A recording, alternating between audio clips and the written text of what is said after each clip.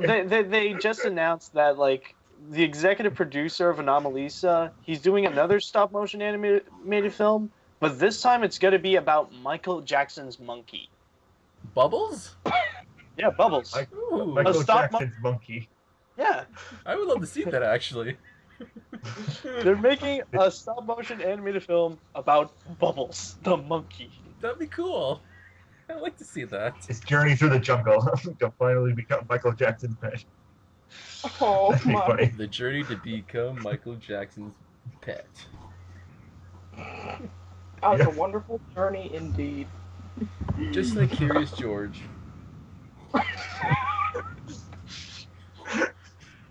Curious Bubbles. Curious Bubbles. I can make him curious. Come here, Bubbles. Okay. I have no little boy, so Bubbles will do. There can be only one.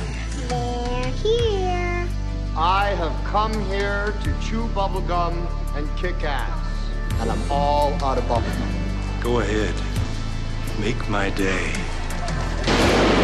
Cinema Royale.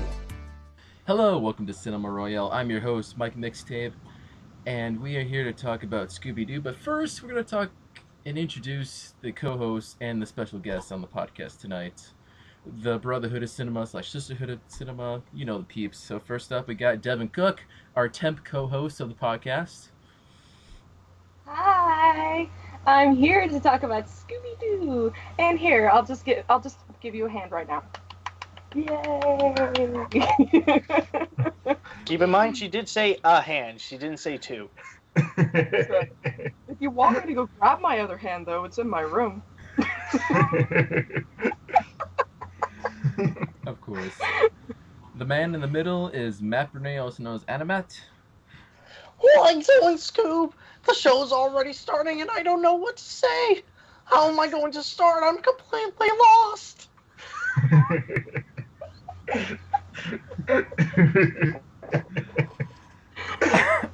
That's a really good impression. Oh, like, thanks, man. I have been practicing a little. Wow. And our special guest tonight is Taylor Wyatt, also known as Whyboy.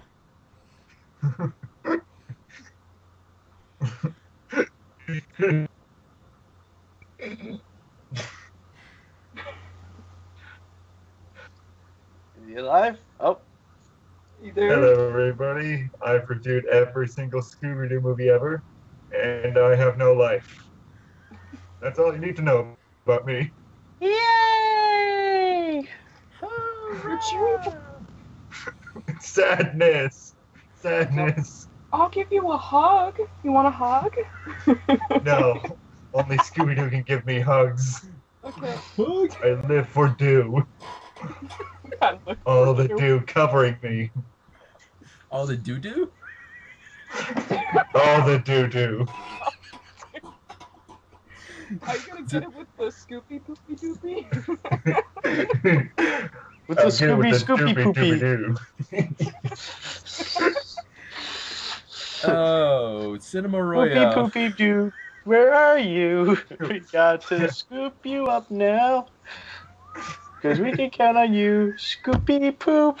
I know you'll catch that poopy. Cinema Royale, where we keep it classy. That's the motto of this podcast. We keep it classy here. Yep. Anyways, yes, Scooby-Doo is a topic for tonight. We're talking about Scooby-Doo tonight. Everything Scooby-Doo, not just movies. We're talking about the TV shows, whatever else in the Scooby-Doo franchise. I figure we start off with the basics. Basically, when and what did we start with when it comes to Scooby-Doo? What was our first time with Scooby-Doo? I think I'm gonna start off honestly. Like, I remember during my youth, like there was a period when I would watch like all the classic stuff. Like I had a period when I was watching all the Hanna-Barbera shows. I was watching the Looney Tunes, like the classic Looney Tunes cartoons. Like there was a period, like I basically grew up with a lot of the TV classics and a lot of the cartoon classics, and Disney, of course, is on the side. But I would say that the first one that I was ever introduced was actually with A Pup Named Scooby-Doo. And like this was back during the period, like in the late 80s, when there was a massive trend going on to like babyfy or to kidify popular icons that made famous with Muppet Babies. And there were like plenty of other stuff as well that was doing it, like Tom and Jerry Kids and stuff like that. But A Puppet Named Scooby-Doo or another example would be Yo Yogi. But A Puppet Named Scooby-Doo is one of the more popular examples, considering that it really was a long-running show. And like it does like a lot more similar things to like the original Scooby-Doo show, but what I remember more is that it's a lot more cartoonier, and that's basically the thing, is that this is a lot more cartoonier, and they keep the characters more basic than they previously were. But they do, like, even though they're more one-dimensional, they gave them more of a personality from what I remember. Like, Daphne is more the beauty queen, Velma is the brainiacs. Shaggy and Scooby, they've always been the same since the very beginning, so there wasn't really much change there. And Freddy, I remember the one, he really stood out among the rest, because he was the most different in A Pup Named Scooby-Doo, because, like, he's more, like, he tries to be the leader, but I remember he has this mortal enemy that he always blames on. I'm trying to remember what his name was. Red Herring or something like that? It was Red Herring. Yeah, Red Herring. Like, his goal, like, one day he would love to catch Red Herring do something bad. Mm-hmm. And that's, like, so Red Herring is, in a way, is, like, kind of the bully of, like, the recurring bully of the whole thing. And, like, he's kind of like this punk, like, this big buffy punk kid. And, like, Freddy always wants a chance to, like, try to catch him, and, like, he would every single enemy that they catch, like, every single monster, like, the first one that eventually he'll go and put the blame on Red Herring.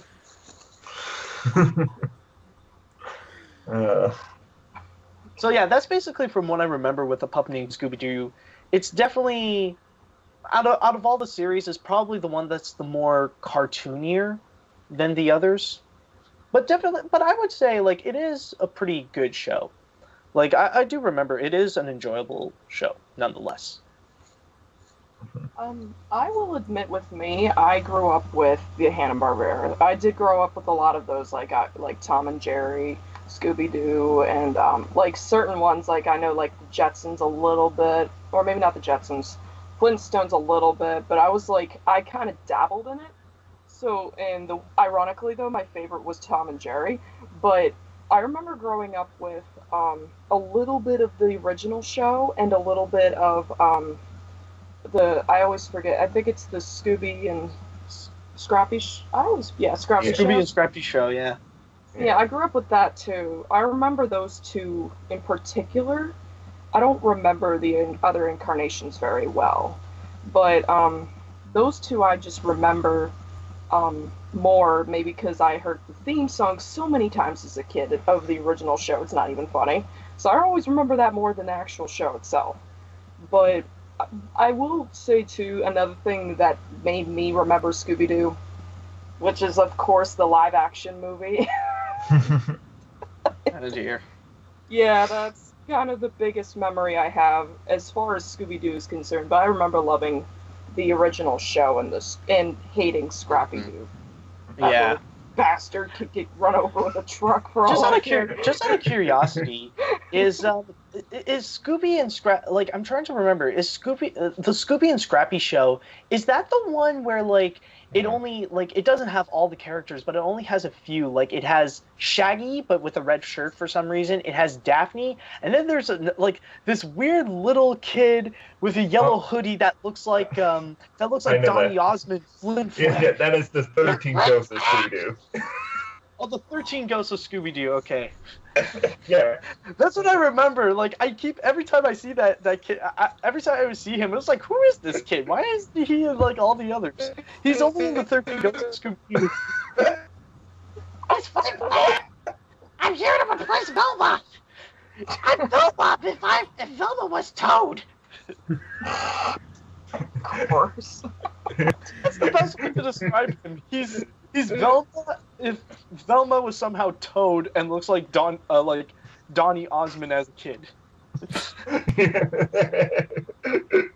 Oh my god. That sort of directly links to like my past with Scooby-Doo. Like the shows that I really remember most is the 13 Ghosts of Scooby-Doo, which introduced me to more of the bad side of Scooby-Doo, and Where Are You, Scooby-Doo? Because I was born in the early 90s, so I was more in tune with like the reruns of all the Hanna-Barbera cartoons, and I got really in tune with the much more slower pace of that show, which started making me like into mysteries and all that sort of stuff.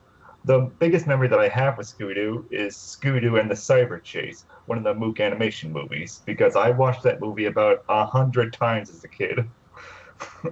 I'm shocked that I didn't run that tape like thin. Just destroyed it how many times I watched it. It's just so cool. Scooby-Doo video games, awesome.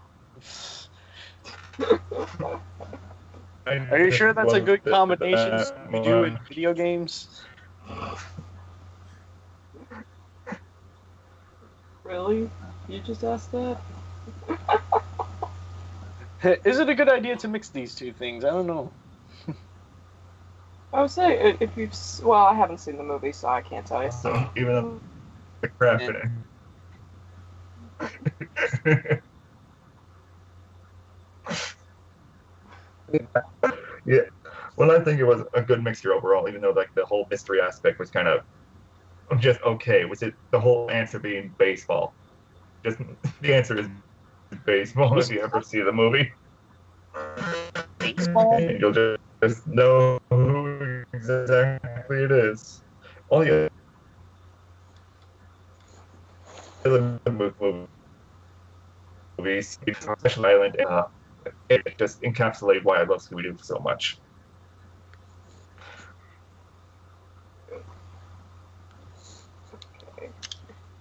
Alright. Yeah. Oh yeah, like probably like I said, like the live action Scooby-Doo is my. I remember growing up with that, watching it at once, and going, okay, maybe I'm a little bit done with Scooby-Doo right now. Like, yeah. How did you lost me? What? Well, that was a similar thought for everybody. Probably lost a lot of people. Yeah, even as a kid, I remember seeing that, and I was just looking at it going, like, and I remember, like, I've seen a lot of Scooby-Doo at that point, and I was just looking at it going, it's like, something's not right. It's like, something doesn't seem to connect well, something doesn't feel like Scooby-Doo here. Yeah.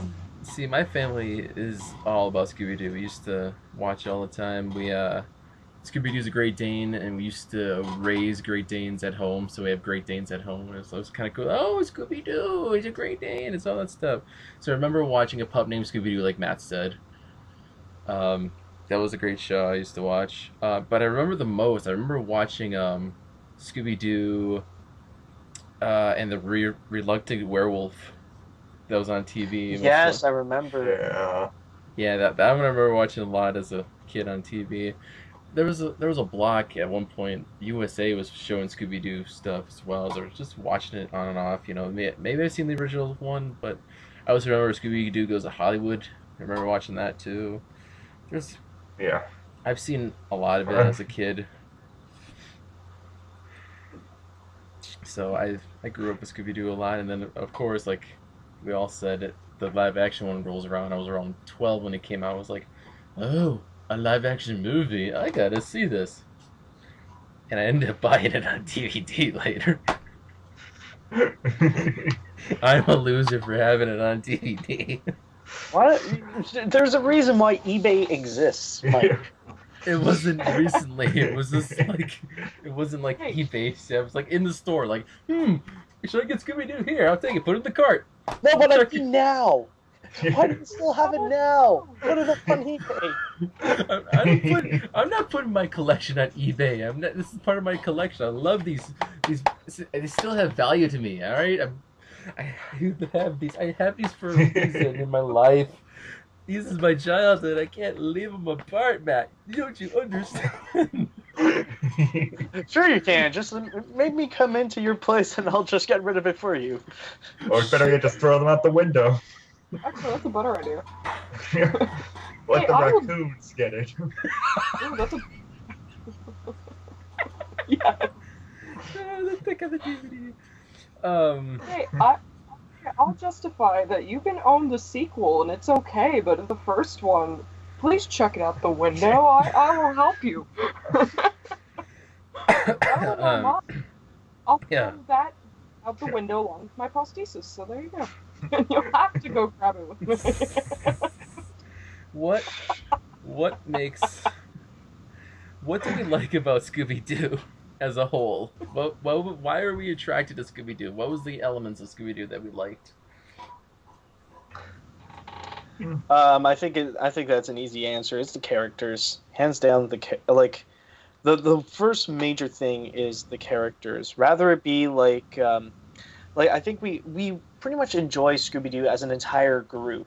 Like, sure, people are gonna have their individual likings.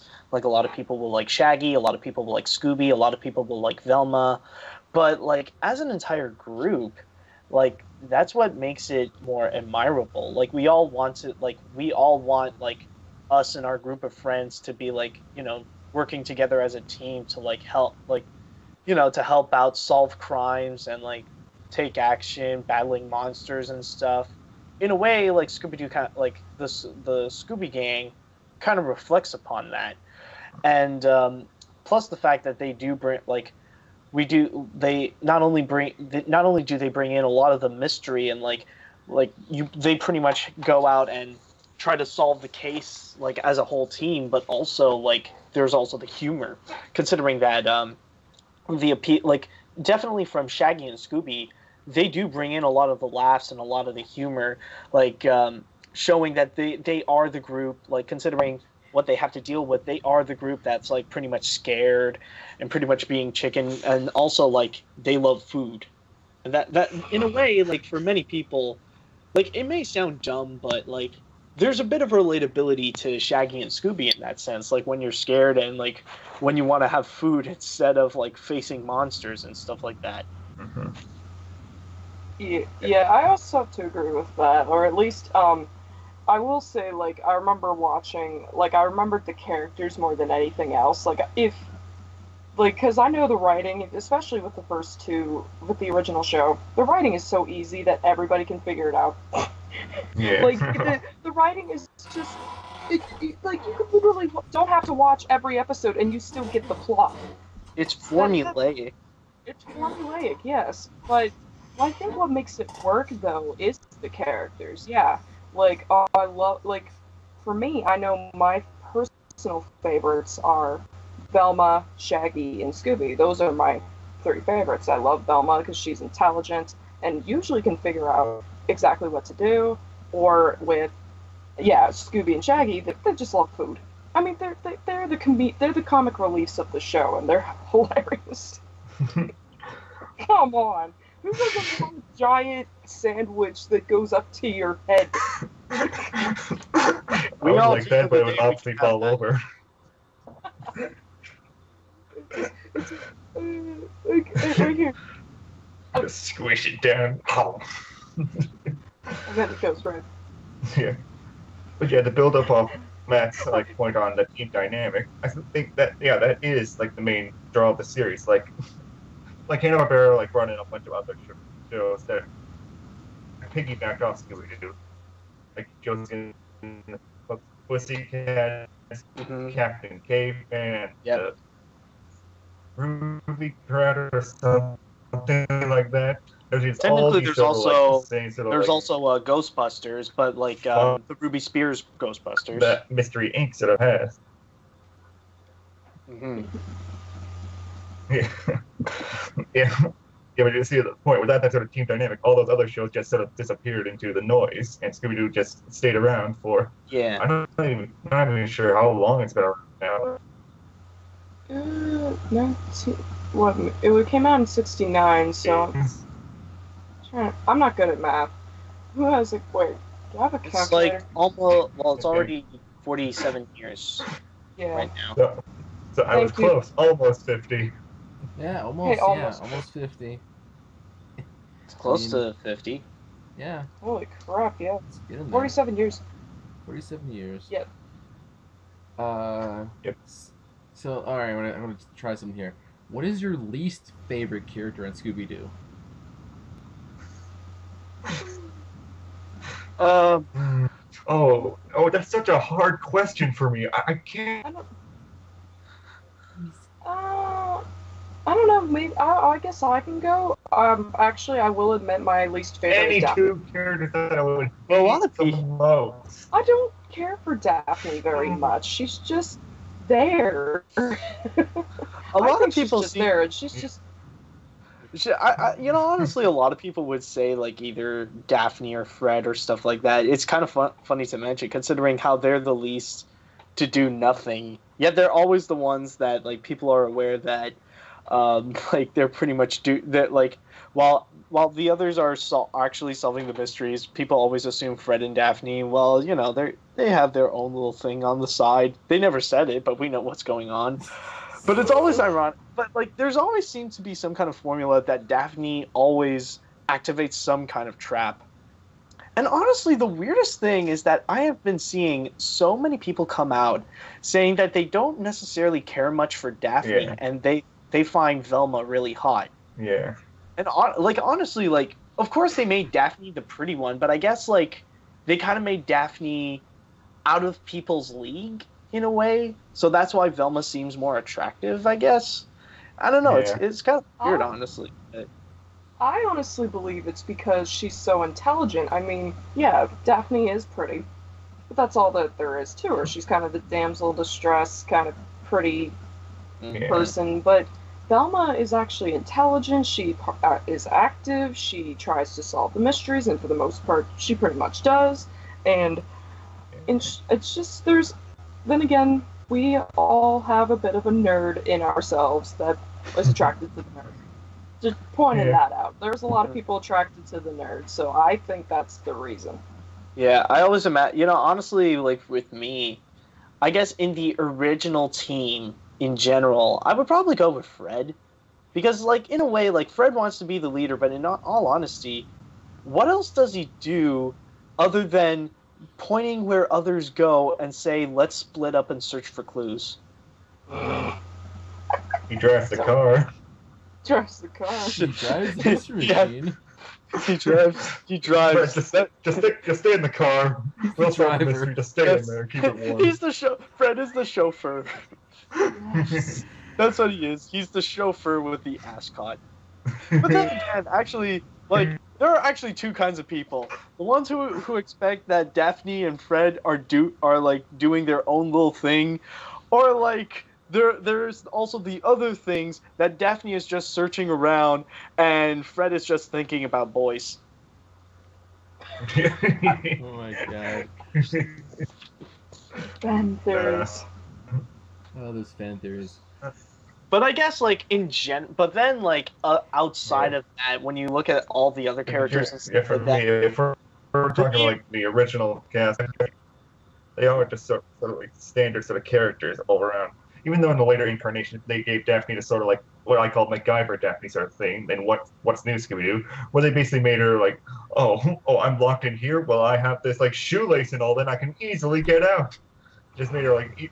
always get caught, but always able to escape as well, which sort of made her more stupid in a sense, because he made her so capable, but still captured all the time anyways. Hey, there's a new meme that's out there. I think they took it from Dragon Ball Z or something. They say, hey, as long as it works. Yeah, Daphne will always just come out like, here, I'll just use my shoe to get out of this door. Hey, as long as it works, Yeah. Yeah, she's always just going to be, like, the more prettier one. Yeah. She's probably going to be, like, the least helpful of the cast over most of the movies. Yeah. Even though that might piss off Daphne fans out there to hear that. Yeah, don't worry, Daphne fans. Like, you don't have to listen to either Devin or Taylor. To make things better, to give light on Daphne, I'd bang her. some good light on her. Let's be sure it's alright. I'm going for personality, you're just going for sex. I would prefer Velma over Daphne, to be honest. I'm a Velma person. That's what I said. Go Like for it. everybody's Write going some for fan Velma fiction. over Daphne, It's all about the or geek. the best, It's all about geek or you know culture. the best, or we all know the best answer. ¿Por qué no las dos?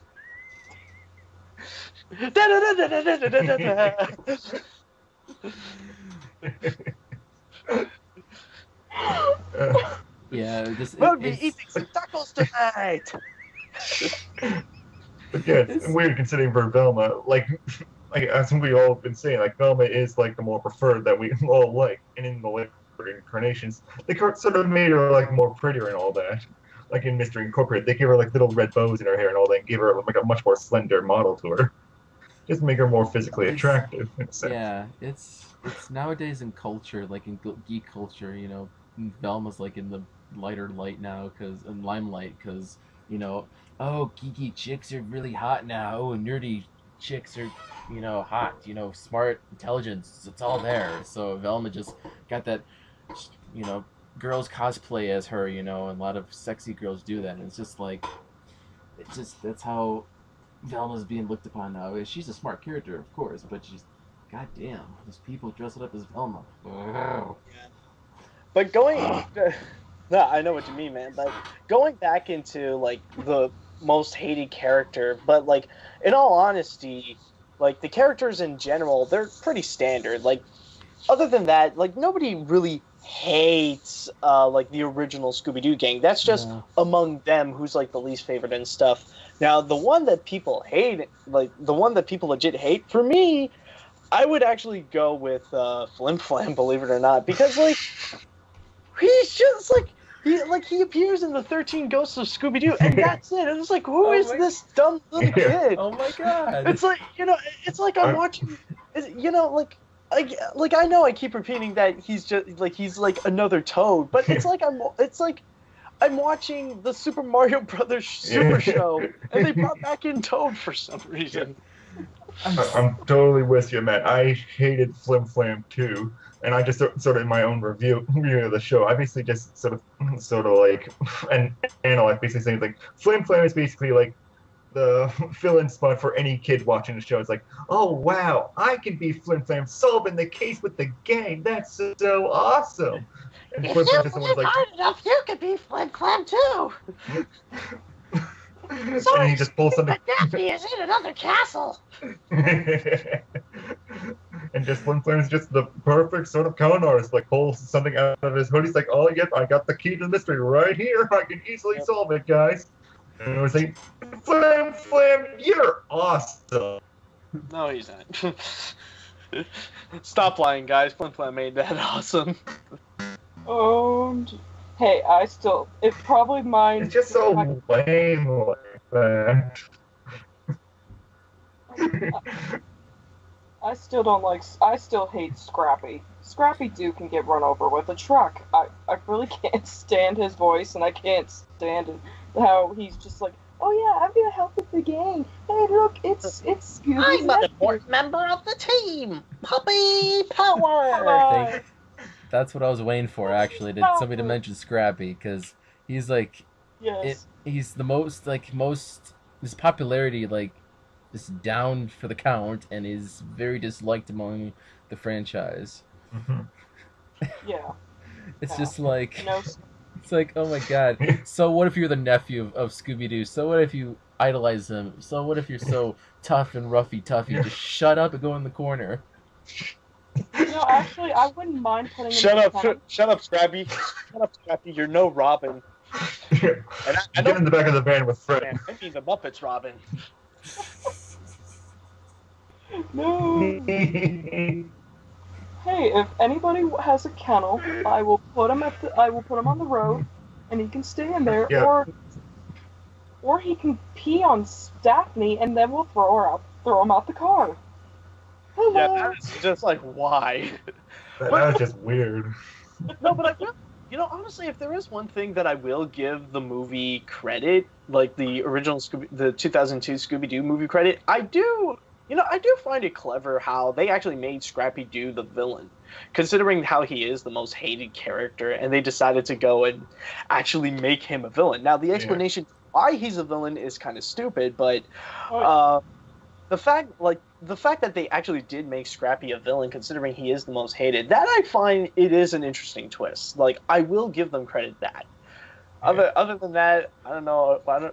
Looking back at it now, I don't know what other good things to say about it. I was going to say, that was probably the one thing I liked about the movie, but the explanation was really terrible.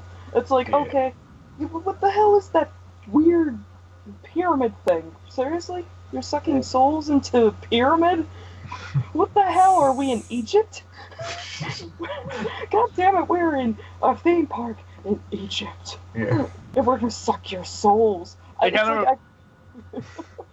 Honestly, the only thing that I could think of right now is, somehow, the only thing that I can imagine, the only thing that I can think of right now, and that's because it's the nostalgia critic's fault, is that now every time I think about, Scrappy-Doo at the end of the movie when he's giant, I can only imagine, the Pumbaa voice, Timon! I'm here to steal your soul, Timon! And it's true, when he's the beast, actually, oddly enough, he does actually. Somehow they made Scrappy transform into freaking Tiny from the Crash Bandicoot games. But when he becomes this giant monster, he does sound like freaking Pumbaa. Oh my god! I can't believe I never thought about that watching the movie again. No, I can't stop thinking that now. Yes. No. That's brilliant. That is beautiful. Magical. Definitely. Magic. Brought to you by Animat. When he was a young Scrappy-Doo. When I was a young Scrappy-Doo. Very nice. Thanks. Yeah, the live action movie. Oh my god. I was just all over that shit when it came out. I was like, man, I'm gonna go see it in the theaters, I'm gonna get it on DVD, I'm gonna buy the soundtrack. I'm a huge fan of it. Then afterwards you're like, no. No, he said yes, he has the freaking DVD to prove it. Well, he has the DVD, but does he have the soundtrack? Oh, do you really want me to dig it out? Yeah. I do have the soundtrack. You just did, Mike. I have the soundtrack, mind you. I used to listen to the soundtrack. It's full of 2000s pop. Taylor, Matt, we should run. But it was weird that the Scooby-Doo movie was written by the screenplay was written by James Gunn, who would later write and do Guardians of the Galaxy. So that I thought was a fact, but that still didn't make the movie. Well, he learned. Well, that only tells us he learned from his mistakes. Doesn't change the fact that it'll improve the Scooby-Doo movie. Yeah, and it doesn't help that James Gunn was contractually obligated to do the Scooby-Doo movie, so he wasn't. Just because it has a writer with project. Yeah, just because it has a writer with a name doesn't mean that it doesn't mean. Hold on. What was that? Sorry. Let me restart that. Just because it has a familiar name in the writing credits doesn't mean it's a good thing. I could say the same. I could say the same thing. Like, oh look, it's a familiar. Hey, look, the new Scooby-Doo movie has a familiar name. Oh, it's Tommy Wiseau. Actually, I would go see that. I would want to see Tommy Wiseau. Come on, you brought up a terrible example, because I actually want to see that. Oh, hi, Scooby. Anyways, Velma, how's your sex life? So, okay. So, we don't like the first one. What about the sequel? Oh, I like the sequel. I hate the sequel. I'm not going to say that it's great, but honestly, it's surprisingly better than I expected to be. and I expect it to suck terribly, but it's pretty. It's decent for what it is. It's pretty decent, and like the one thing that it does capture is at least it has the tone of the Scooby-Doo movies. Like it definitely has that, and it is admirable that they do pay homage to many of the classic monsters that did come from the original Scooby-Doo shows. And like they did, and the one thing they did fix up is that they did make the characters freaking nicer. Like at least they are working freaking together. Oh, you thought Fred was nicer? Oh yeah. Wait, Fred was nice? No, but I mean, like, they're not... talk about him shaking doing behind their backs. All of them are was so nice of him. I know. No, but like, at least Velma is nicer. Daphne is kind of nicer. They're not total douchebags. Like, even if they seem like dicks, at least it's a step higher. It's like a step lower than being complete douchebags. Well, here, I'm gonna get the sequel. Of douchebags. Yeah, definitely Monsters Unleashed. I just really despise that sort of movie. But I've heard from all my fans and all that they do like the movie. I can totally see why. It does have that sort of tone down and all that. I just find it's totally rehashing the idea that Scooby-Doo's cyber chase completely did right. And just sort of like goofified it and all that. Made all the monsters just sort of goofy, like, whoa. We're big, losing, stupid monsters now that make fart jokes everywhere. It just sort of takes what was actually like cool and creepy from the past and making it just child-friendly, just easy to digest now. Honestly, this is the first time that I've ever heard that as a criticism, that Scooby-Doo Monsters Unleashed is not good because Scooby-Doo and the Cyber Chase did it better. I've never heard that before. Oh my god. Yes, I'm original. Yeah, well, I'll give you that. That is true. I will say this though. The sequel at the very least had less fart jokes that made me happy. That's right. It just had that huge flaming fart joke.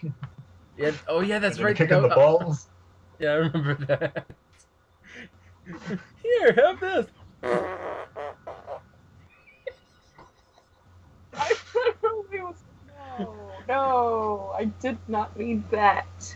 If I really movie. Yep.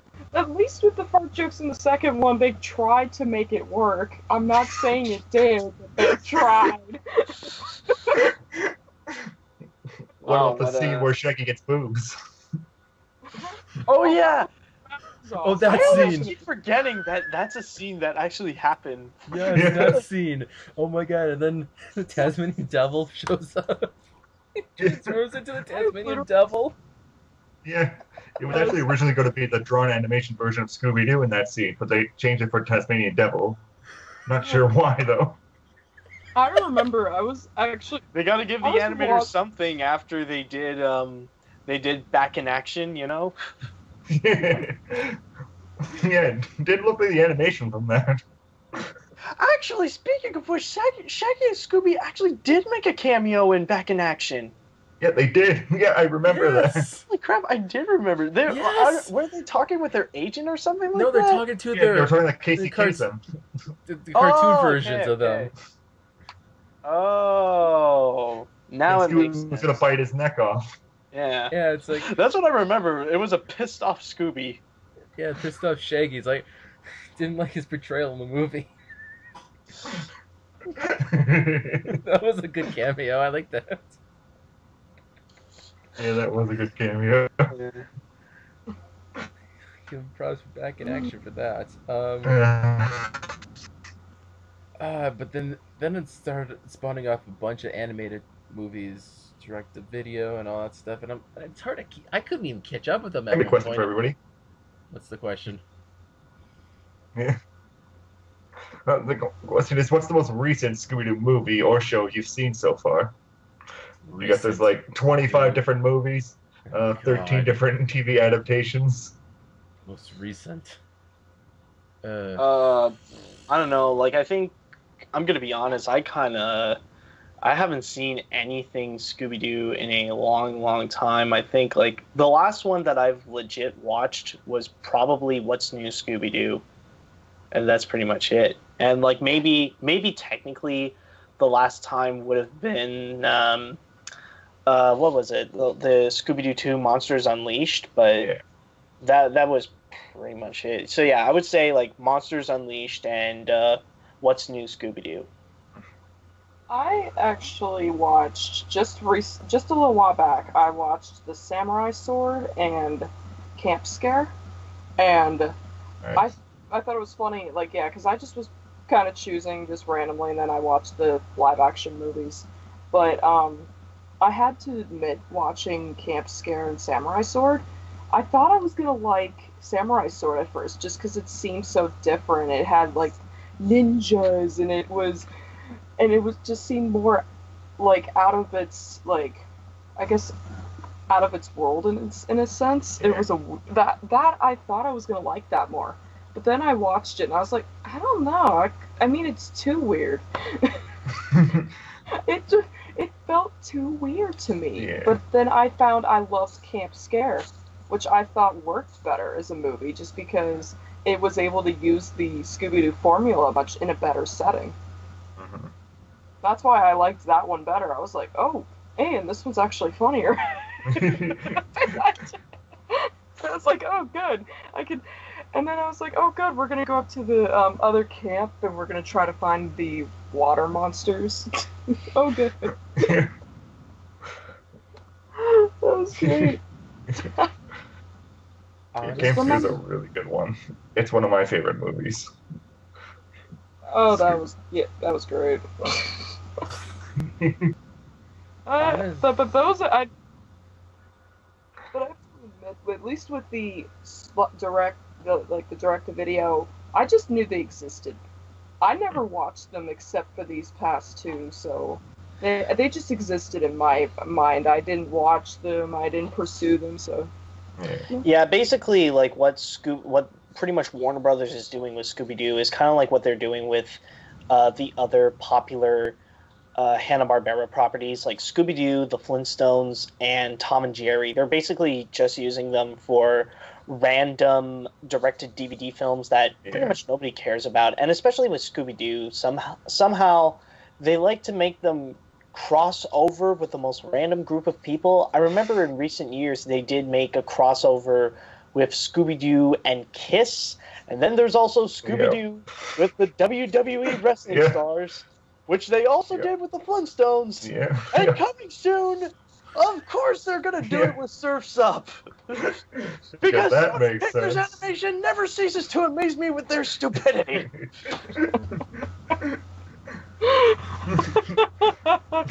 Because why not Surf's Up? And why not? You know, it's like it actually makes as much sense as freaking Flintstones or Scooby-Doo, actually. Yeah. What? How else are you gonna cash in? Cash in on who's gonna buy it? What about the WWE fans, Wade? Well, I've actually talked with, honestly, I did talk with the WWE fans. They hate WWE Studios. Yeah. That's the problem. So I don't know who they're doing it for. They are making a sequel to Scooby-Doo WrestleMania Mystery. I think it's coming out this year. Kidding. Yeah, they are. Yeah, That's the next one up. Now I want to see the first one. Are you kidding me? I think it's a pretty good movie on a goofy sort of angle. Can I have my WWE crossing over with frickin' Land Before Time now? Anything is possible. I want my Land Before Time 15 WWE Dinosaur Wrestling. Hey, it can happen. Hey. Gets in Rock and Roll Mystery, there's like Dragon Ball Z fight scenes in that, so Land Before Time's gonna show up in there. Why not? I don't know. For some odd reason, now I'm just trying to picture Barney, Land Before Time, and WWE. Don't ask how that works, but somebody. There's also. How about we ask our friend John Cena? Da, da, da, da, da, da. There's a couple other ones that are upcoming from the direct DVD, direct to video. There's a Lego Scooby-Doo movie coming out this year. Oh yeah. Lego Well, Scooby-Doo. because because apparently honestly, I never really understood the trend of the different Lego movies of different properties. I get the Lego movie, but like the other stuff like Lego Star Wars, Lego Lord of the Rings, it's like I don't necessarily get it. So it's like really why also Scooby-Doo? Like what's it sort of started off with the games, and then it just sort of built up to actual movies and all that. And with the Lego movie coming out, it just seemed like big returns, basically. And now also like advertisement for the actual Legos that are coming out. It's like Lego Multiverse, whatever it's called. Because we have some new characters and all that. Yeah. So it's advertisement. It's just like something for the kids. Yeah, exactly. It's for the kids. And then they announced something for the kids to choke on. Quite literally, choke on Legos. But then next year we're gonna have Scooby-Doo Wild West. Wild West. I'll be passing on that. Are they getting Will Smith? Wild Wild West. Wiki Wild Wiki Wild. Wild Wild West. Jim West, Desperado. Oh no! Now I got the song stuck in my head. God damn it, Matt. See, Matt's the cause of most problems. You, the Wild Wild West. Oh Lord, yes. Actually, I can do it. Actually, that would be an interesting combo, the Scooby version of it. Like me, hey, the Wild Wild West. That could be a plausible reference it can make. It's made more obscure references in the past. Yes, that would be like a suspect tribute to that film, Wild Wild West. Maybe sing a song. Oh my god, it's so funny. Mike, if you fall any more backwards, you'll be on the floor. I hope you know that. I have tipped before in this chair. Oh my god, I fell on my ass once enough. Is it on camera? No. Damn it. No, it wasn't. I wanted video proof. Scooby-Doo. It's a time. Is it timeless? Why does it still resonate with us? Resonate with everyone over the years. It's like, some say it's formulaic. Some say it's doing the same thing over and over. It hasn't changed one bit. Why is it, popular enough nowadays? Why? Actually, Mike, just going back to the previous things, I'm surprised that you didn't, in terms of the upcoming Scooby-Doo projects, I'm surprised that you have yet to mention, the movie? There's going to be a legit Scooby-Doo movie. The theatrical animated one.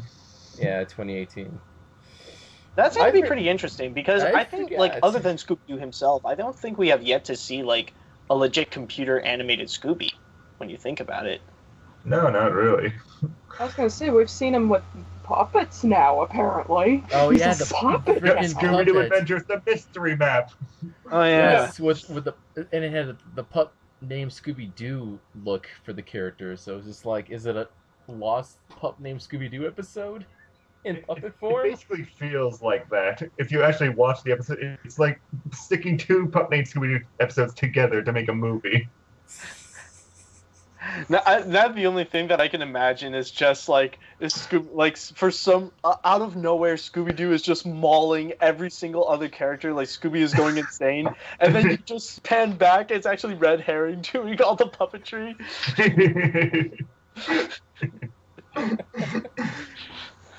I'm kind of shocked they didn't show Red Herring in the movie. That would have been a nice callback to him. That would be an interesting reference. Yeah. I mean, come on, you had the pup named Scooby-Doo look. Why couldn't you keep it going with that? Yeah. But yeah, Scooby-Doo is coming back for another feature. Trying to see the news about it. There is a schedule. They are releasing it in September 2018. Right. Yeah. It's a couple of years, so they'll probably. Which honestly, that's going to be really interesting, because we're going to see, from what I could tell, like now during that time, we're going to see 2 Halloween movies pretty much trying to duke it out. We got Scooby-Doo versus Hotel Transylvania 3. That's going to be interesting to see how it's going to clash in at the box office. Oh yeah, definitely. Like Hotel Transylvania has been like growing in sort of popularity over the years with Hotel Transylvania 2, and Scooby-Doo has its whole fan base behind it. So it's just going to be interesting to see how the box office sort of like calculates everything. Yeah, and especially I know for a fact the third one is not going to have Jenny Tartakovsky, so like I don't know if that's going to pretty much handicap it, but we'll see how it goes, like when it's going to clash together. Yeah. Well, to see. Interesting battle. Just checking something here.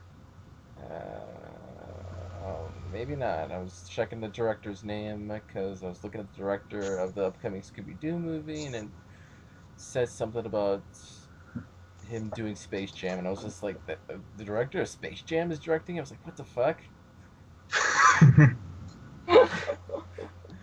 Oh yeah, that reminds me, Space Jam 2 is coming soon. Wait, is it official? I'm not sure. I think it's official. I don't think it's official because I've heard. I don't think I heard it's official. I have no idea. I just heard it whispers. Yeah, all I heard is just stuff like only LeBron James is interested. That's it. Only LeBron James like, please, can I have a movie? I'll do anything. I'll even do Space Jam 2. Just give me a movie. That's what he said exactly, and then people misquoted. I was like, Space Jam 2? Space Jam 2?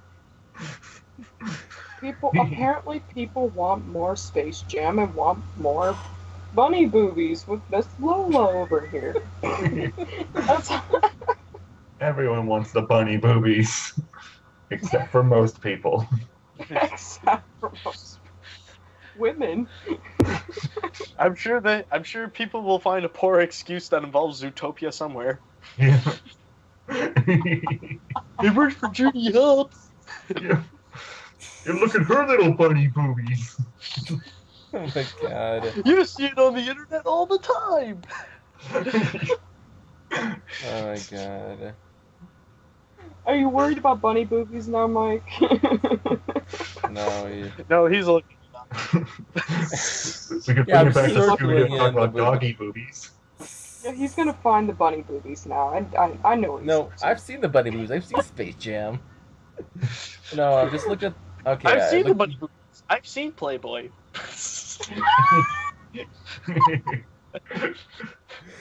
No, I think we're in good hands when it comes to the new Scooby-Doo movie because the director has experience with previous Scooby-Doo movies. Actually, he's done. Oh, good. Tony. I'm gonna butcher his last name so bad. Tony Carvone. He's done Scooby-Doo and Kiss, Rock and Roll Mystery. He did Tom and Jerry Spy Quest, The Flintstones and WWE, Tom and Jerry and the Lost Dragon, Tom and Jerry and the Giant Adventure, Tom and Jerry and Robin Hood and His Merry Mice, Tom and Jerry and the Wizard of Oz, The Looney Tunes Show, Tom and Jerry meets Sherlock Holmes. I don't have confidence in that. I thought you said that it's in good hands. He's had experience with Scooby-Doo. He has experience with Scooby-Doo projects, just not the good ones. Scooby-Doo Abracadoo. So he's done that. He's done two. Wait, did I count that? 2 films? What the fuck? Yeah, he's done 2. You said he had experience with Scooby-Doo movies. You mentioned Tom and Jerry. Yeah, I was looking. And also Flintstones WWE. Yeah. Oh yeah, it's in really good hands now. I'm really excited now. Well, I'm so excited for Tom and Jerry, whatever sequels coming up. Just say, Mike, the more you say, the more movies you list, the more I'm excited for Hotel Transylvania 3. Just saying. Yeah, the only reason that Kiss and the Rock and Roll Mystery was good because it was just so insanely stupid.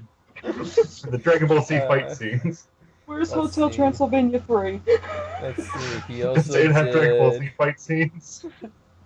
He also did Back at the Barnyard, Tom and Jerry Tales, Tom and Jerry and the Nutcracker Tale.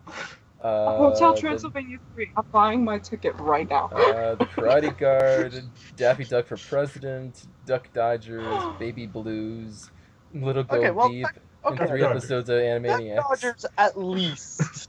Okay, we got one. One good thing that they like. Okay, Oh we got yeah, Duck Dodgers. we got Duck It's in Dodgers. good hands. It's got Duck Dodgers. Yes, he directed a good majority of those. He wrote actually 25 episodes of Duck Dodgers. So I mean, you guys, I don't know. The new movie could work out. I mean, at least it's gotta be better than the two. Yeah. Well, that's like That's like comparing shit to a carcass, which Yeah. it smells worse. Yeah. Just pointing out. Yeah. You're You know what? comparing shit to a carcass at the end of the road. You are fucked either way. Don't try to make this any better. Matt, you and I can go see Hotel Transylvania. Yay! Yeah. For me, I feel like I'm in a rock and a hard place. Yeah. And I've honestly Should I seen go worse. with- I've Which honestly one seen should I worse. go with? The Scooby-Doo movie that has the least potential, or the dumb Adam Sandler cartoon number 4?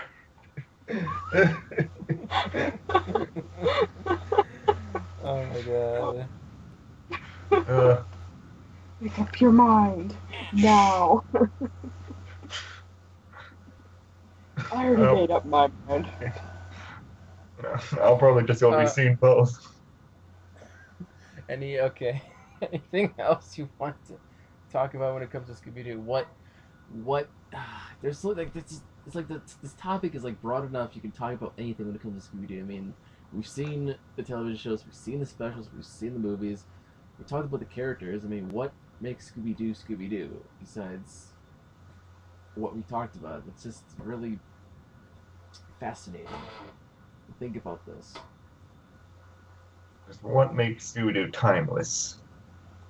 I think it's pretty much what Yeah. what I've previously stated. Mostly the characters and the feel and like the relatability of like having you and your friends work together to solve mysteries and stuff like that. I think that's what really makes Scooby-Doo timeless. I mean, like, we've seen it all the time. Like, they've done hundreds and literally hundreds of episodes where they pull off the same formula over and over and over again, but people keep coming back watching because of the beloved characters and also, like, seeing them, you know, solve these creative mysteries. Yeah. You know? Just see them get into these sticky situations and try to get, and seeing them like solve the case and stuff, like it's rewarding. It's a lot of fun. It's enjoyable. Yeah. That's what makes it work. And that sort of team dynamic of love just doesn't like fade with time, because that's sort of something that most people like.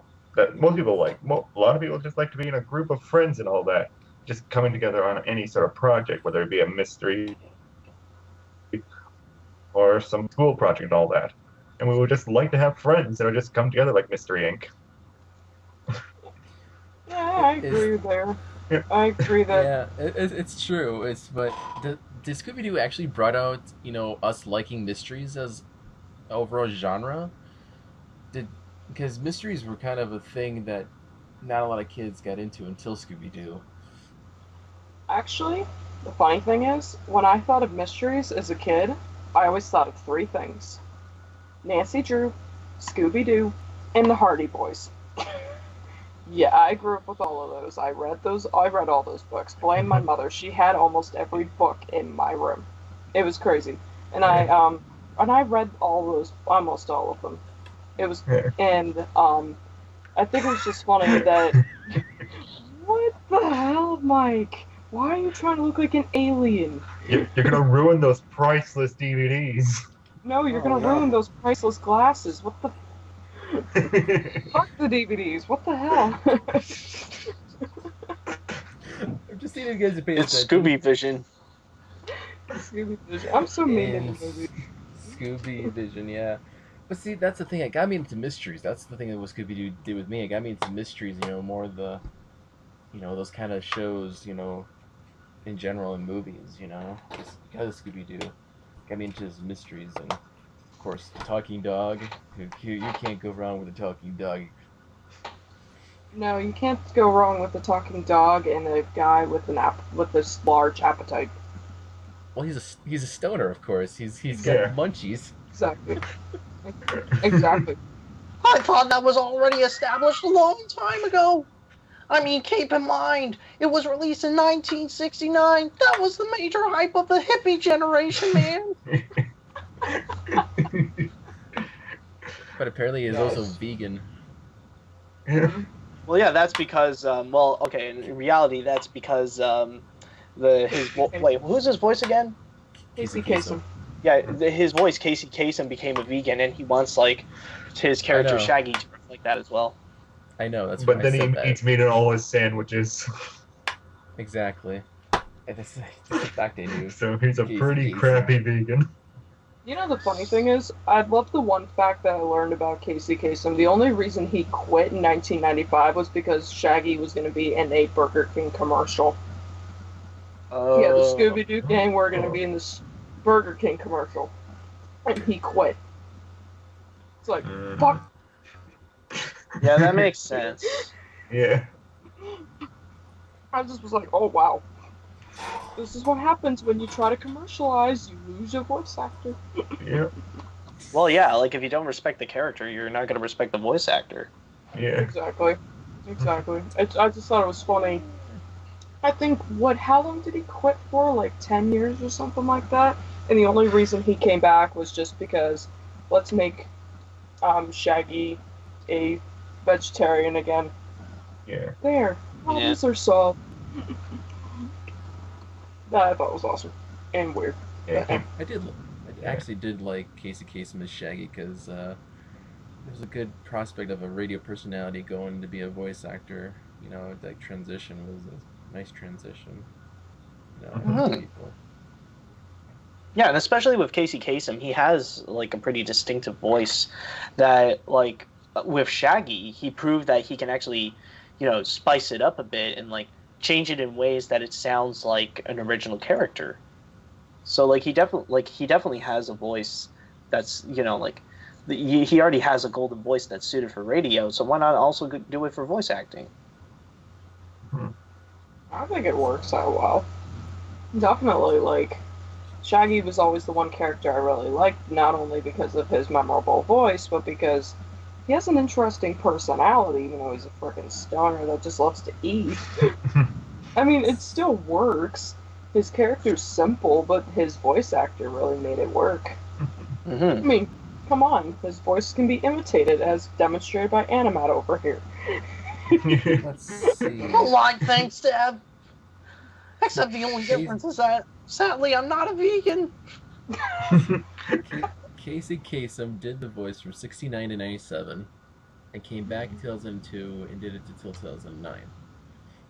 Oh.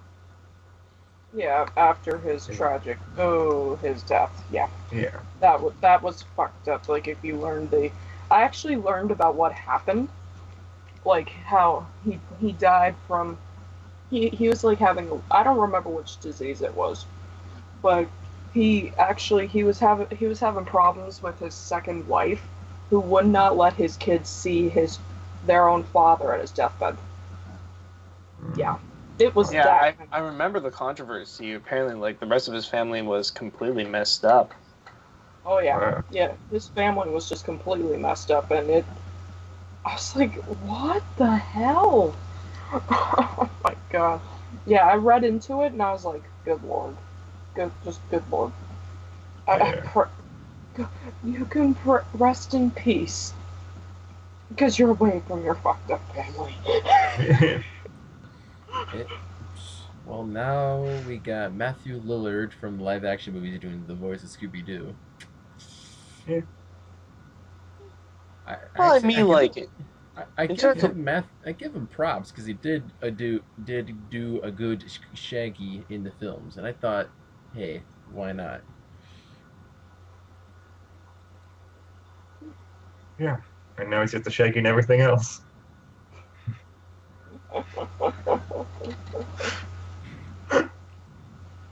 I can't argue that. Yeah. Just He give did him a the good job job. how he gets there. Yeah. That's the only job you'll get, man. You just be Shaggy. Don't do anything else. Yeah. Be Shaggy. You can't live You your want to life. try You have to. another role? No. Okay, wait. I think it is an appropriate time. Let's see what. Yeah, this is probably gonna work perfectly if I can do this right. I know James is not here with us because he's away, of course, but he did leave us a recorded voice message for us to listen to. We've done this in the past before.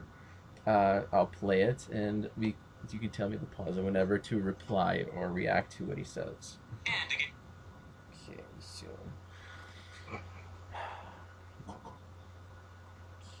here you line this up, and I'm trying to see how this is gonna work. And of course, he's got a musical cue at the beginning, like so. And to get you in the mood a little bit, here's some DJ Hamitude Unplugged. Scooby-Dooby-Doo, where are you? We got some work to do now. Scooby-Dooby-Doo, where are you? We need some help from you now. Come on, Scooby-Doo, I see you. Pretending you got a sliver. You're not fooling me, 'cause I can see the way you shake and shiver. You know we got a mystery to solve, so Scooby-Doo, be ready for your act. Don't hold back. And Scooby-Doo, if you come through, you're gonna have yourself a Scooby snack. That's a fact. Scooby-Dooby-Doo, here are you. You're ready and you're willing. If we can count on you, Scooby-Doo, I know we'll catch that villain. Thank you very much. Yes, this is your boy, Hamitude. I am here commenting on this podcast as a disembodied floating voice. Last recording I did crapped up a little bit, but hey, I hope this one's still good. And, yeah, we're discussing, Scooby-Doo. Well, I couldn't make it for this one because I'm off enjoying Comic-Con right now. But I decided to record mine a day early so that there could be an audio playback. Now, I have a funny bit of a relationship with Scooby-Doo. I actually never really got into it until I was in high school, and there's sort of a reason for that. I've often brought up that we didn't really grow up with television a heck of a lot, so anytime I ever watched Scooby-Doo, it was over at a friend's house or someplace else, and I always found it very, very confusing, because we know there were so many different incarnations of the show, so many different spin-offs. You had Scooby-Doo, Where Are You? The 13 Ghosts of Scooby-Doo, a pup named Scooby-Doo, Scooby and Shaggy, Scooby-Doo Gets Blue, what have you. But anyway, it was always confusing to me because, yes, while these shows essentially did follow a very similar formula, I was always tuning in and saying, why is the theme song different every single time? You know, not realizing that this is it's a different show. It was so bizarre, but I think when I finally hit high school, we got our first cable internet, and with that, we just decided, hey, let's get the TV package along with it. It costs about as much. And next thing you know, I'm tuning in on Cartoon Network, which reran the hell out of Scooby-Doo like you wouldn't believe, and I'm getting hooked on it. I really sort of got the appeal of it. It was kind of a nice little guessing game to see from what little clues that you got beforehand and what little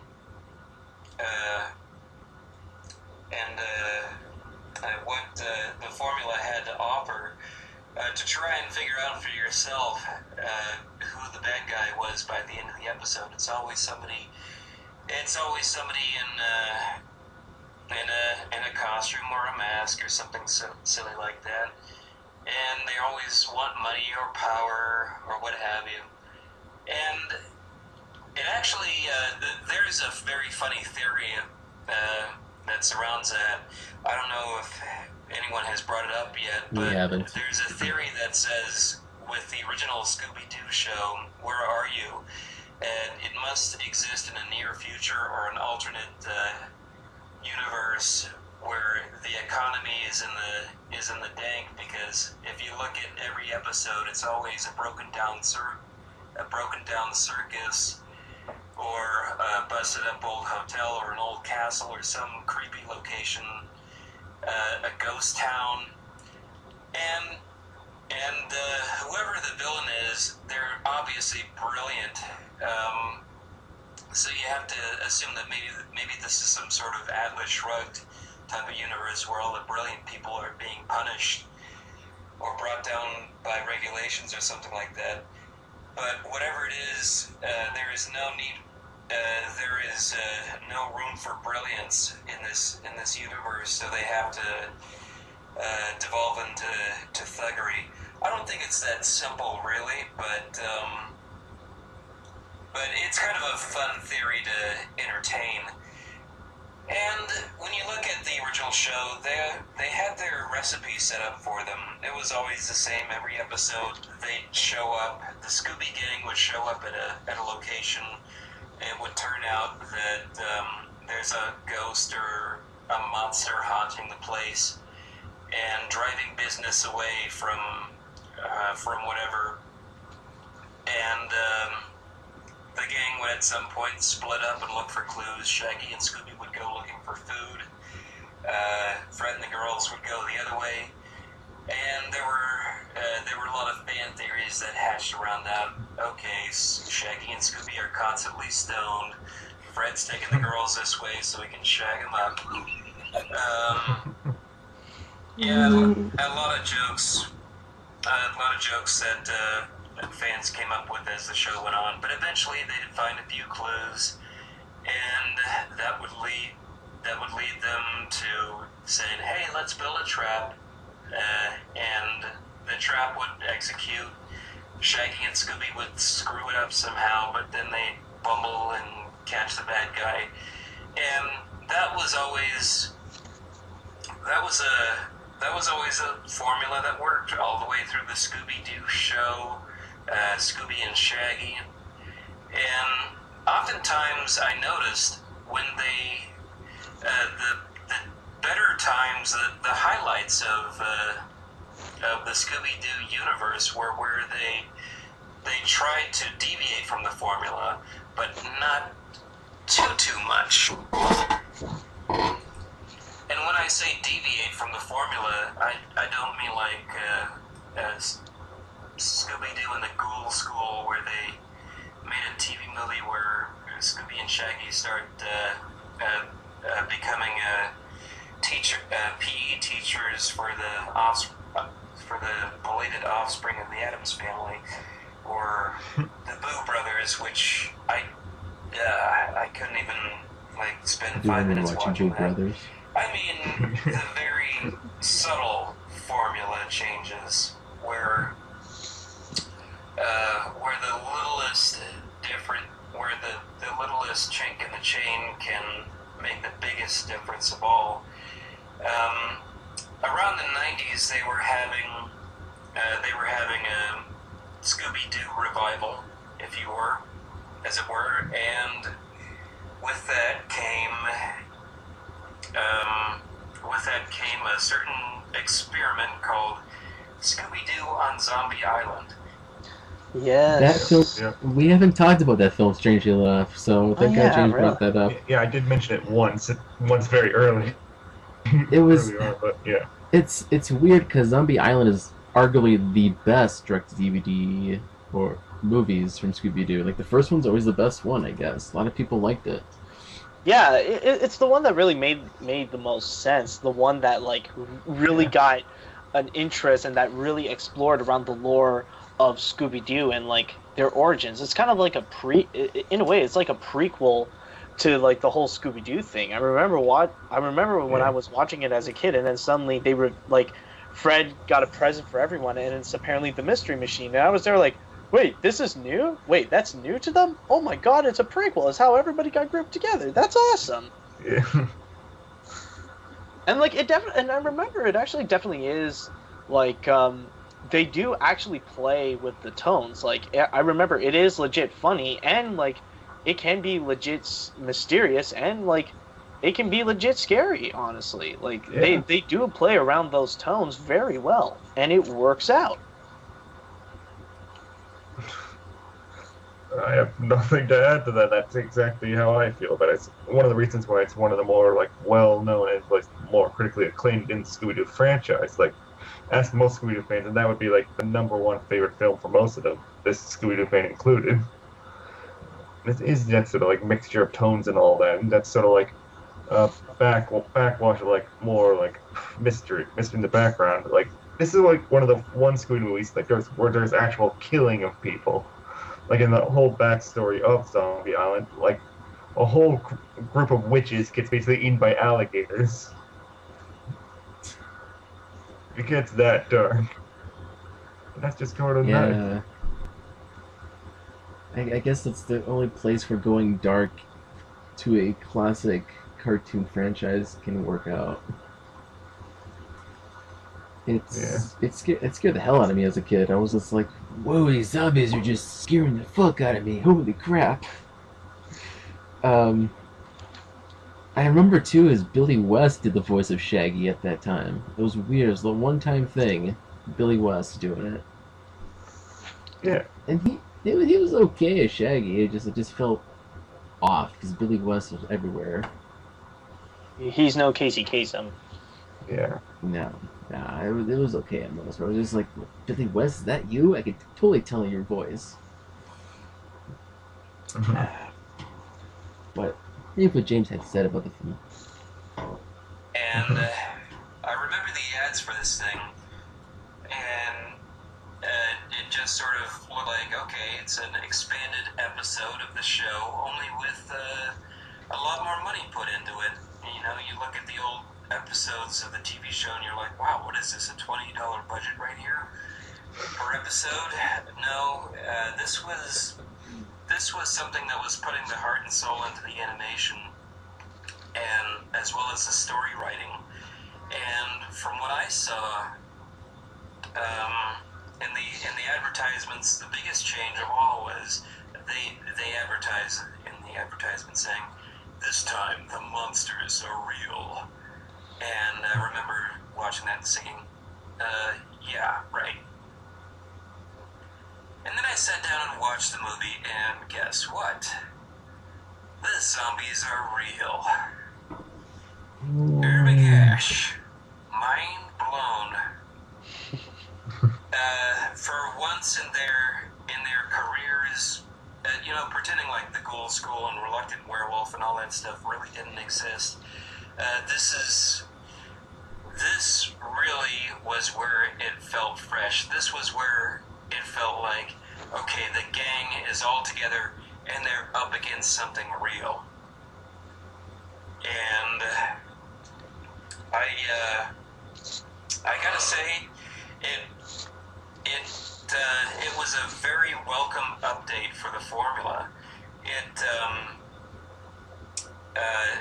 It didn't deviate so much that it was foreign to the viewer at all, and for that I really appreciated it, and I liked the direction that it was going.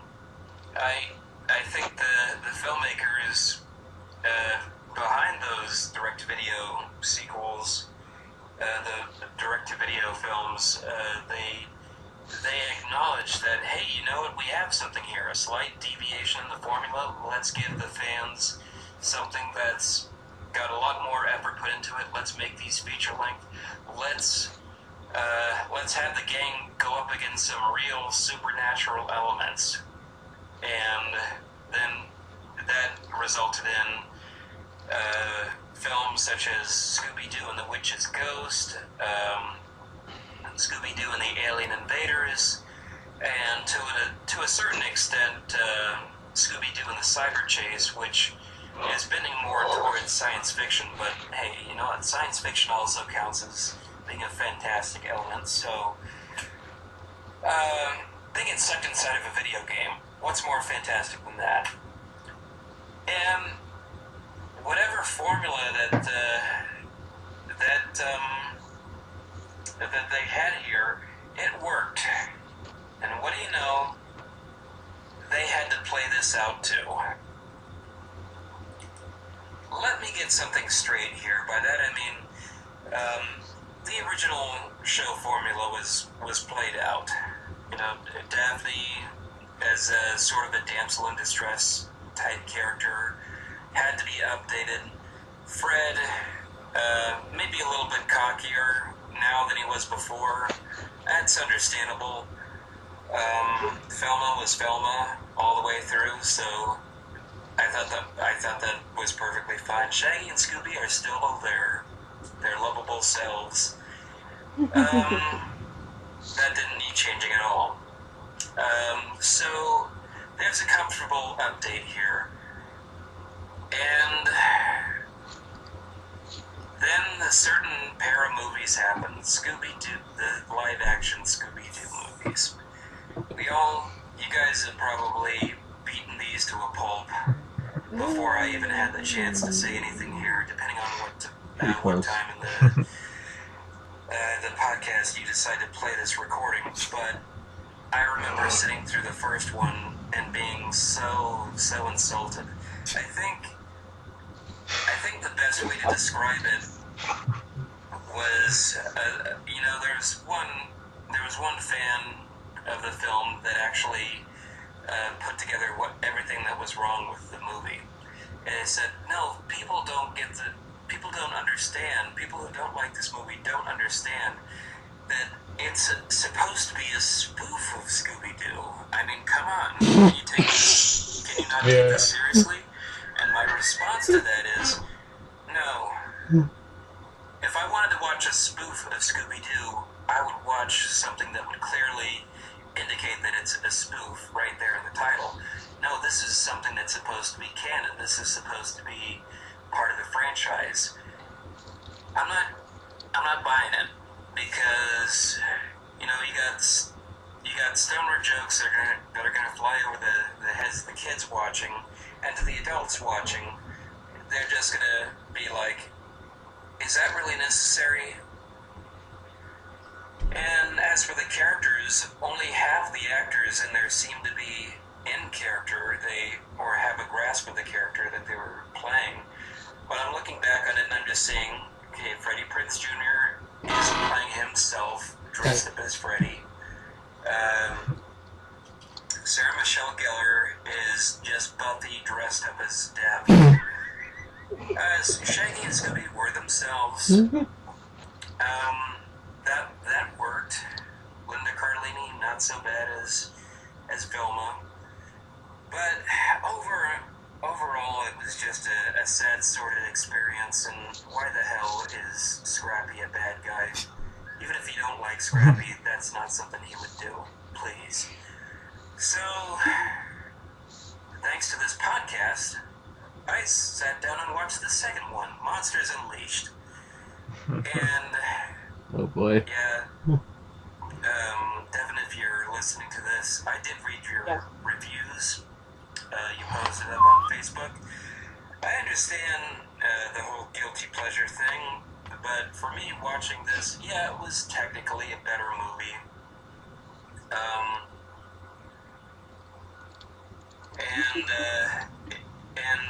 But it's better in the sense that, hey, if the first film was having somebody giving you a noogie while holding your head underwater until you're gasping for air, then this film is the coming up, the slight bit of relief that you get, and that's only slight. We still have a lot of the same problems. We still have all the cheap fart jokes in there. They toned down on the stoner jokes, but you ever have a little thing called character development? Try too hard to come in and make the formula better when actually that is quite detrimental. Yeah, that was one thing that I felt that the films could have taken back a notch. But and the last point that I want to bring up, Scooby-Doo wearing an afro. Yes. Looks Yeah. like a bad male transvestite Macy Gray. It just didn't work. And why are all the bad guys that they put in jail over the years hanging out at a club? Shouldn't they be arrested? It's a villain club. So yeah, that was all a big collective mess. But focusing back on the TV shows, we had What's New Scooby-Doo, which adopted the same old formula with just a better budget, and that was definitely a favorable show in my opinion. You followed that up with Shaggy and Scooby-Doo Get a Clue, which kind of made me miss the whole group dynamic that they had. You know, focusing on those two characters at once, it's not entirely all that interesting as it could be.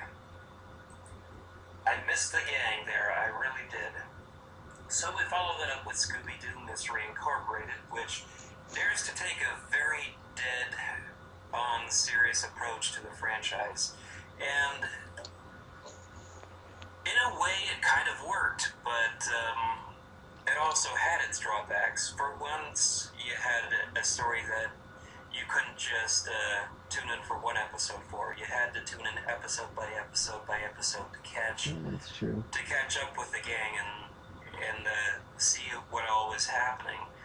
And I like the shipping of Shaggy and Thelma together. That was to me that kind of worked because you got the stoner That guy happened? and the geeky gal who Yeah. worked together. It happened. Yeah. They work together nicely.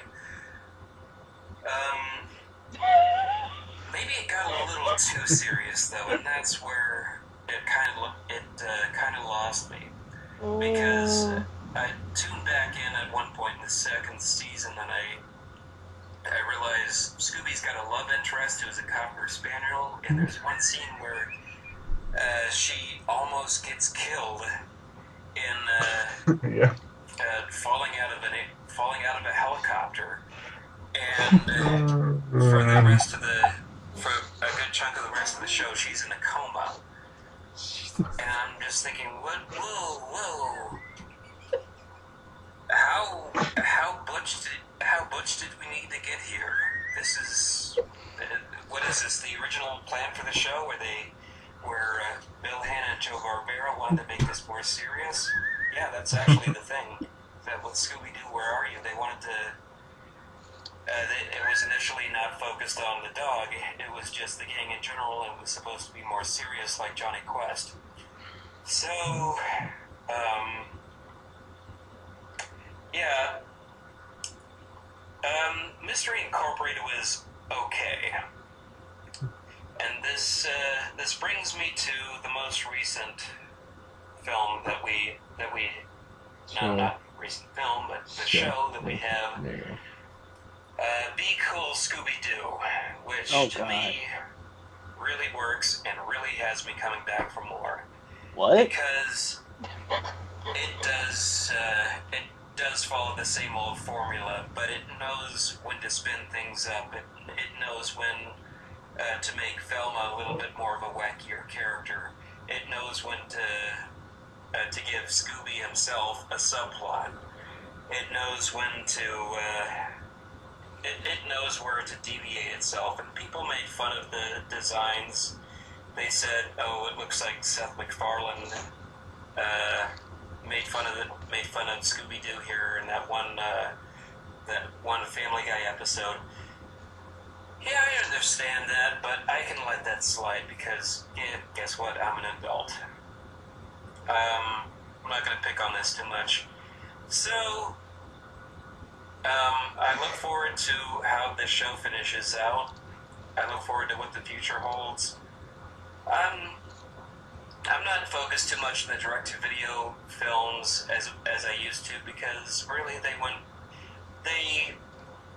played themselves out just by reverting back to the old formula in feature-length form. Nothing's quite as interesting as it once was. And no, I haven't seen the WrestleMania movie either. I'm staying away from that one. They can have the wrestlers can have Surf's Up 2 for all I care. That looks like a better film, really. So yeah, that's my history with the series. I think it. I appreciate the different directions that it goes in, and I look forward to what they do in the future. So that's my spiel. Anyway, hope you guys enjoyed this, and I'll catch you all next time. Ciao for now, yo. Comic-Con calling!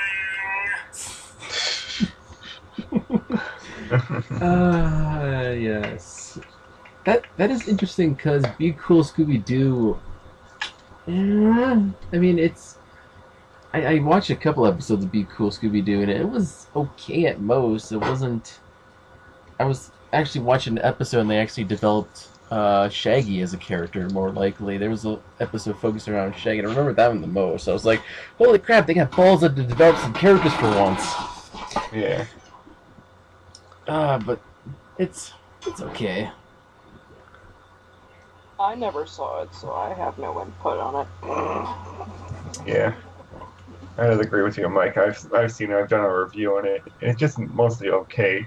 There's some good bits, that's some bad bits to it. It's just basically a Scooby-Doo formula, but filled with more like meta jokes and all that sort of stuff. Like we really understand the formula now, guys. Wink, wink, wink. Yeah, wink, wink, nudge, nudge, say no more. Yeah, for the sounds of things, like, it sounds like admittedly, it does sound better than what I would expect, but then again, like, it sounds rather forgettable, so I'm not missing much. Yeah. You're not really missing anything if you just skip it. Like, you just saw the movies are like much higher budget anyways. You got better animation, obviously. Yeah. Any other thoughts on Scooby-Doo?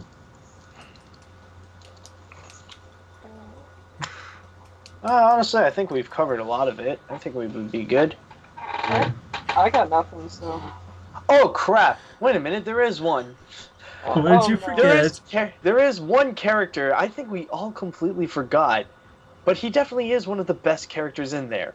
How the fridge did we forget about freaking Vincent Price? Oh, I remember 13 Ghosts of Scooby-Doo. I actually made a comment on Vincent Price in my review. A completely positive comment, but I got tons of negative hit stations saying, like, how dare you insult Vincent Price? Just even mentioning him. I just get negative comments. Oh yeah, 13 Ghosts of Scooby-Doo. I don't know. In a way, it feels like the show says, "We're sorry that we have Flim Flam. Here's Vincent Price." Yes. Yeah. Here's Vincent Price for you. Please take our offering. Yeah, I totally forgot about that. It's been a while since I've seen 13 Ghosts of Scooby-Doo, so maybe I'll rewatch that. It was a short series, so. Yeah, it's literally only 13 episodes, with only about 11 ghosts captured. What, did you get the other 2? What the fuck? Yeah. Apparently, I need to check it out. It's not There's a lot of things. Good. I personally just don't. I think it's a bad show. Just stick with the classics. Stick with that. Thanks.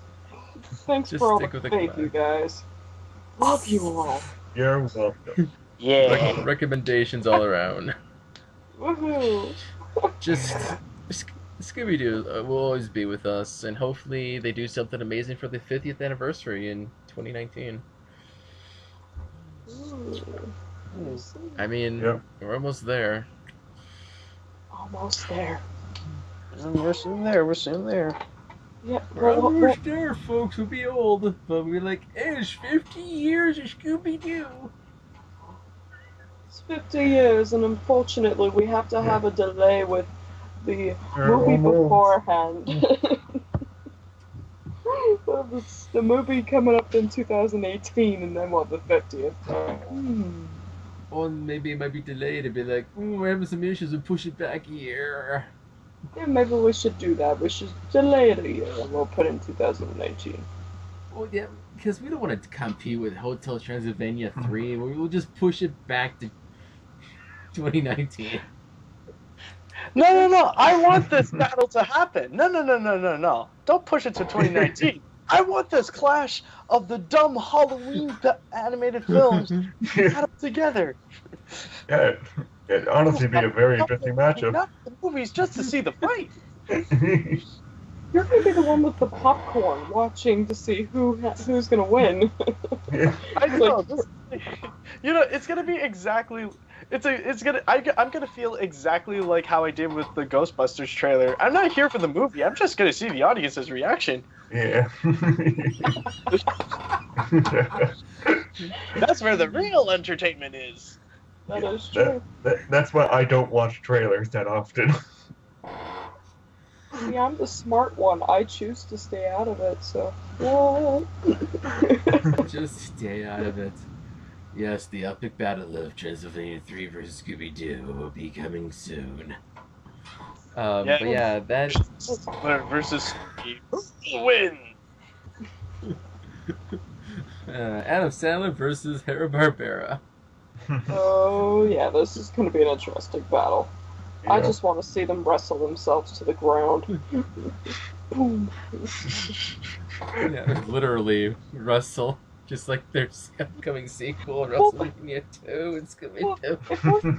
If we're getting a penguin wrestling, surfing, weird shit movie, then anything can happen at this point. That's why I want my Land Before Time 15 WrestleMania. Wrestle surfing.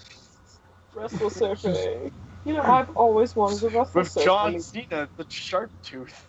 You know, for some odd reason, I want to see John Cena and Adam Sandler go into a battle. So that's gonna legit happen. That can happen. Yeah. Trust me, I can. I mean, like, they're one step. Like, WWE is one step closer to making something with Happy Madison Productions. Yeah. Yeah, like that sounds about right. And then it'll be released onto Netflix. Yay! Oh yeah, put it on Netflix. Somewhere where we don't have to care. Hey, I will watch it. I don't have Netflix, so I'm in the clear. Good. I'm not an idiot. Thank you very much. That is it for our Scooby-Doo episodes. If we missed anything or you want to talk about something about Scooby-Doo, please leave in the comments below. And I'm going to say goodbye to Scooby because we won't see him again unless we do a sequel episode, which we won't do because we're done with him. We're done with him completely. It's, You heard Scooby. You hurt Scooby so bad. He's in a coma now. He's in a coma. That's a pleasant sight. Ranky, Just help. We're ending the episode with Scooby abuse. You are so Ranky, nice. my rage. My rage. Now, don't worry, guys. If you want to see this in a more positive light, just think of that as the 2002 Scooby. That's even better. Mike is abusing the 2002 Scooby. That's right. Good job. It's the Scooby that sucker. Was it Fred that he sucker punched? Yeah. Yes. Yeah. Punched him right in the... No, that's the best in the movie. Oh yeah. Scooby, is that you? Like, That was all you good. have to I do is love just- that scene. All you have to do is just look in the nose to tell them all. Like, oh, bang! This is why you don't insult Grandma. Grandma will get you. Break Oh, you it. gonna do it, Mike? You gonna do it? Oh, Break it. it's bending. I'm gonna do it. I'm gonna do it just under a mat. You wanna do him? Why did you do it on camera? Well, you did it. Why did you do it on Camera, camera? man. You're an idiot. You're an idiot. You did it What off about- camera. Are you gonna put? What are you doing? Are you gonna Don't put cut it- yourself, Mike. Yeah, Mike, the commit movie's suicide. not worth it. Yeah, you ruined that priceless DVD. Now it's worthless, even worthless than before. What happened? But It Mike, had- what about your sentimentals? It's sentimental bullshit. Don't even start. I mean, Fuck the sentimental bullshit. Bullshit at you people. Bullshit. Don't worry, I can send you my DVD. Then the sentiment will be back. There we go. If you don't want it, send it to me. well, you can always see that's what eBay's for. You can buy another copy. Don't want to buy another copy for all I know. Just want to stab you people. Just have a time. I'm done. Scooby-Doo can live. I mean, the live action movies, that's just... It's okay, Mike. I'll give you hugs after. We'll give you a hug, man. Because the movies have destroyed us in many ways.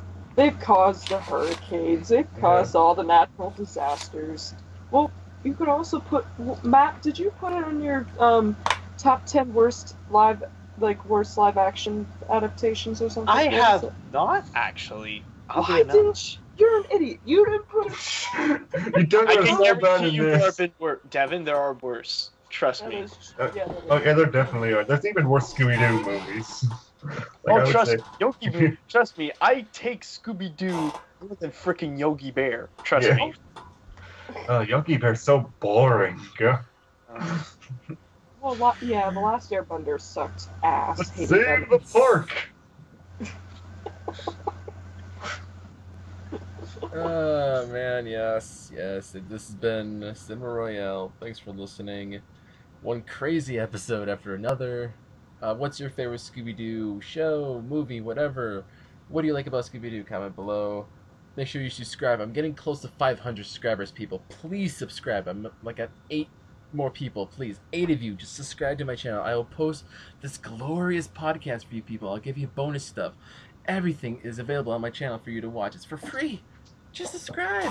It's not that hard. It's not that hard. No, it's not that. people.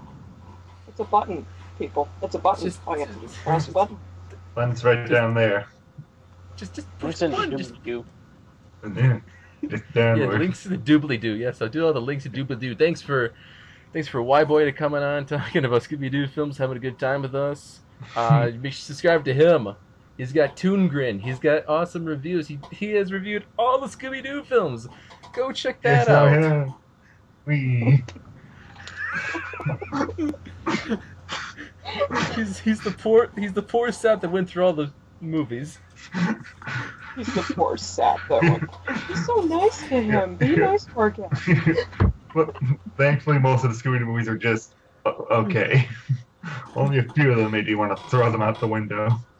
Well, Mike already destroyed the live-action movie, so that satisfies my life.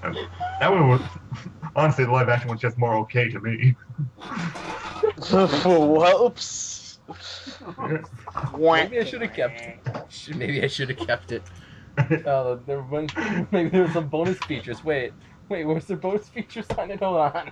Maybe, hold on. Oh crap, there was a commentary on here. I want to listen to the commentary, god damn it. I want to see all the boosty. How did they get Rowan Atkinson into this? You know, that's a good question. I mean, I would want to know how they got Ron Atkinson in this. Come on. That would have been... shoot, maybe I should have... God damn it, oh well.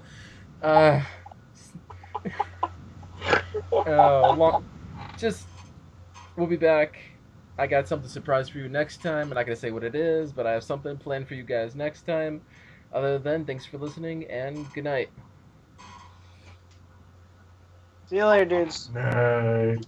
Yeah.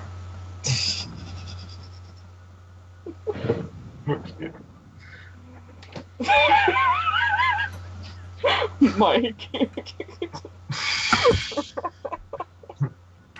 Are you satisfied?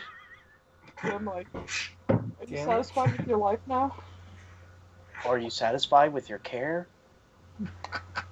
At least I got the sequel. At least I got the sequel. I mean, that's always nice. You want to see the sequel? The sequel's always nice.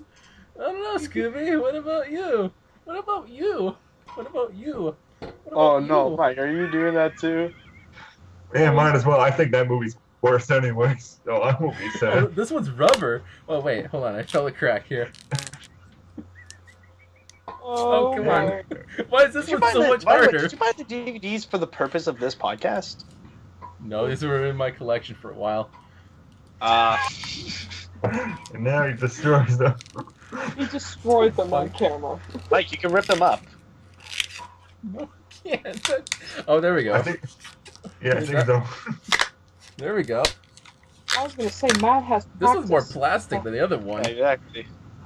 This was plastic. The other one was like glass. Trust me, I had ratatouille training. I was gonna say, who's the idiot that sent you all the Ratatouille DVDs? I can't remember. You know who it is. Oh, that's right. Yeah, you're right. Come on. Yeah, my brain's not Who turning. else has the money to just troll me?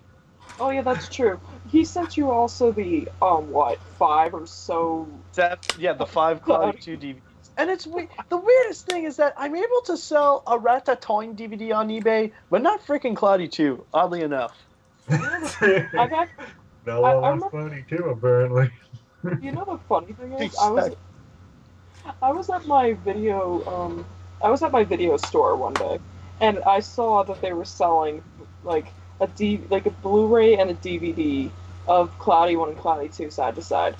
Guess which one was more expensive? Cloudy 2, I know. Yeah, because No, I know! Because, every time I go to, Walmart or something, Cloudy 1 is always buried beneath, in the realm of the $5 bins. And somehow they put up Cloudy 2 for $10 because, I guess it's newer. That's it. I don't know. It's not good. Hey, if I would have had a copy of Cloudy 2, I would have tried to break it. That would have been I don't know. Either that or I think they just have too many DVDs in stock. And, nobody is really buying them. Yeah. So I have no idea. I was going to say, my stepmom has a copy of the first Cloudy, but not the second one. Yeah, and I remember I even, I was interested to see, the Black Friday sales and stuff like that and check if there are any DVDs, that would be available and stuff. Oddly enough, the only DVDs that I've seen a part of the Black Friday sale are only the ones by Sony Animation, oddly enough. Smurfs, Hotel Transylvania, Cloudy, some open seasons. It's weird. It's no one's buying them. Yeah. I still need to get the rest of the open seasons myself. I do plan on reviewing all of them. That's a classic review of mine, open season. Oh, joy, open season. Open season 2, 3, then that's Halloween one, because all animated movies need a Halloween version now. Yeah, release, a few weeks ago? Yeah. Yeah, Alpha and Omega, and now this. Why? That's what I'm wondering, is, this is honestly something that I'm never going to get, is the direct-to-DVD market. Is it still viable? Are people actually buying it? Are people getting into it? I get it during the early 2000s and the 90s with the Disney sequels and The Land Before Times, but now we're getting Alpha and Omega sequels, open season sequels. It's why? Yeah, I have no idea how it can be viable unless they also put it on Netflix as well. I don't. And some sort of streaming service. I have no idea. I just don't get it. It's just I'm wondering who are they doing this for and who's buying them. Well, I've bought on a few. I was gonna say I'm not buying jack shit. What the hell are you? I'm a connoisseur of budget animation films. I was gonna say keyword being budget. Yeah. Budget. Yeah, that's true. Yeah, Matt, you just have for releasing direct-to-video. Oh no. A production studio may decide not to generally release a TV show or film for several possible reasons. A low budget, lack of support from a TV network, negative reviews, its controversial nature, or a simple lack of general public interest. A lot of them are bullcrap. A lot of them will. Yeah. Oh, because of negative reviews, we can't put them up in theaters. Talk to Yeah. What happened with Norm of the North, man? Yeah. That was actually supposed to be straight to DVD. Then one dickbag at Lionsgate thought it was a good idea to release it in theaters. Yeah. Lionsgate. I always have to fight them on my videos. Keep in mind, Lionsgate is the same people who thought it was a good idea to put Food Fight in theaters. Yeah. Food Fight was in theaters. Oh yeah. Idiots. Well, that was like in the middle of production and stuff like that. They wanted to release it in theaters, and they got too impatient. That was the problem. Yeah. Should be grateful. Saved our lives. We are eternally grateful. Save our lives. We are eternally grateful.